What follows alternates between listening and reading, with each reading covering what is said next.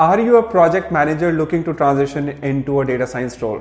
Hi everyone, welcome to episode 27th of Data Science and AI Weekly. My name is Manav and this is a very exciting episode because in this episode I'm going to discuss how can you as a project manager transition into data science role successfully, and can you transition in the first place? Let's get started.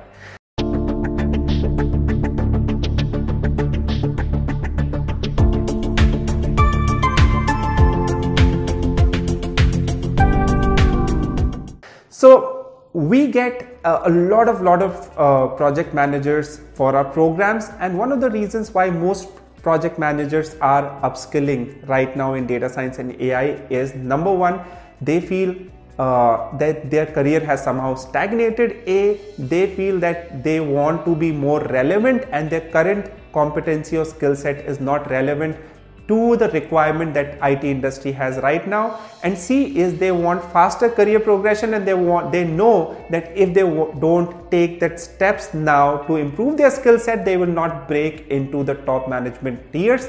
That's what your goal is. And if you can relate to any of these three reasons, let me know in the comment section as well. So those are perfectly valid reasons. And as IT professionals, what I always say is that no matter whether you are a project manager or you are a director or vice president, you need to be on top of what the new technology trends are. And the same is true for you as you look to transition into data science role. So here's my advice for you as you plan to do that. Number one thing that what I would want from you is that as you look to transition, you need to identify that what area of focus would you have in data science. Are you looking to become a generic data scientist, or are you looking to become a data scientist focused in a particular field? And that's why you will need to see what is your current industry that you are currently managing project of. For example, you might be working in IBM and you might be working as a project manager for a BFSI project, right? Let's say Citibank. So you would want to maybe focus on data science and take BFSI projects and work during the program on as many BFSI projects as possible and make them, that's why that connection from BFSI to data science in BFSI. Doing that is going to be very easy for you, and that's what in fact the top management expects from you, that you will be leading new and innovative projects. That's the first thing. The second thing that you will need to watch out for is that what level of hands-on data science you want to do, which means some of you might be hands-on with programming as project managers and you'd be comfortable. Some of you would have left programming for some time, and some of you would have never done programming. So there are three of these categories, and you will need to identify from a data science perspective, what do you want to do. For example, if you are a hands-on project manager, so you can deep dive more into Python, and you should look to build good hands-on skills as well.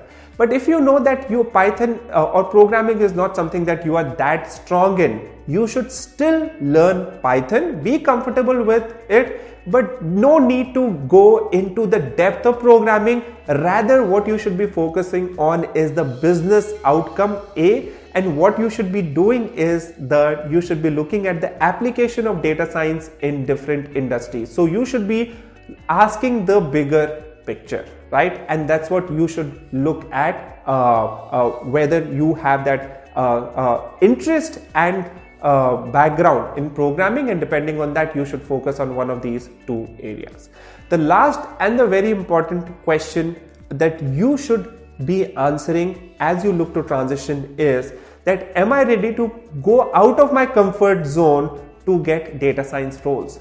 Now, what you'd be surprised by is that your company most likely, even if you, no matter whether you work in TCS, CTS, Microsoft, JP Morgan, is taking a data science initiative. Your goal should be to reach out to your supervisors or reach out to your VPs or presidents and try to find out where are these projects, and at least talk to project managers or product managers who are leading those projects. You will need to build that rapport because with 15 or 20 years of experience, do not expect an entry-level job, and that's what you should actually not be aiming for. You want something a little senior, and if you have that network with you, it will make your job transition much smoother. And trust me, I have seen it happening tens of times with our students who are just like you, project managers with 12, 15, 20 years of experience, right? So it's definitely very much possible. You need to have the right framework, you need to have the right strategy, you need to have the right mentors. If you have a combination of this, right, combined with your effort and sincerity towards progressing forward in your career, transitioning into data science and machine learning roles is absolutely achievable, right? So this was episode 27th of Data Science and AI Weekly. I hope you loved this episode. Let me know if you're a project manager and if this video has helped you, and if you have any questions beyond that, let me know that as well in the comment section. Thank you for watching and see you in episode 28.